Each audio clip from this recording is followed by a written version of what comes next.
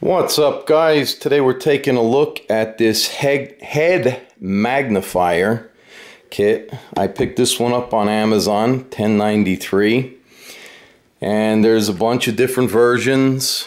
I think you're just paying for the name because basically they're all the same. The inside of the box, you know, the glasses came on that side, the lenses came on that side, and I prefer, and I know there's other reviews out there, but none show the headband. And to be honest with you, this is the 3.5 time magnification. As other reviewers say, you know, this is metal, rubber pieces. These bend fairly easy, so it'll accommodate the bridge of your nose. They do rotate with the lens this way and that way. This part here, right there, that moves up and down, and then your light also moves up and down. And to be truthful, I didn't think the light was going to be that useful, but it is, and I have to say I like it a lot. You could see how bright that is. It adds some weight. It's not real heavy, and you can kind of see how that moves in and out. The batteries, this depresses and this comes off, and I'll try to show you what that looks like. So there's your batteries right there.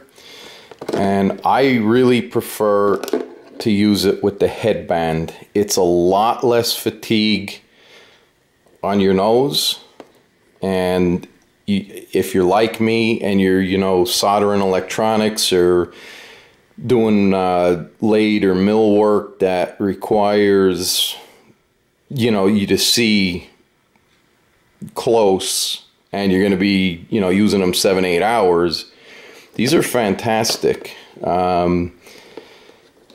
It's simply, you depress this button here and this pulls out.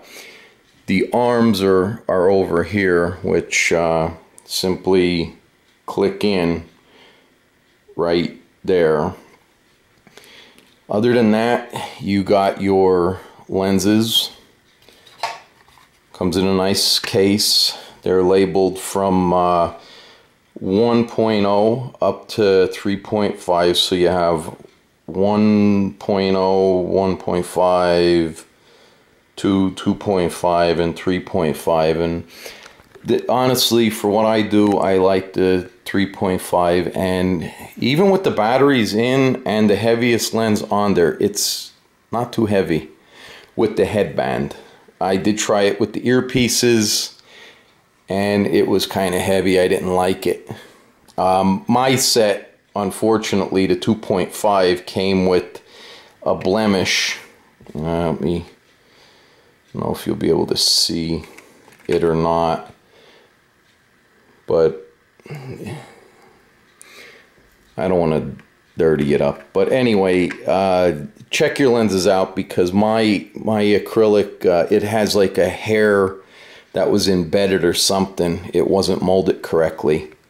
I did call Amazon, and they rectified the situation, and they're gonna go ahead and send me a new kit out, and hopefully the new kit won't have the blemish in any of the lenses.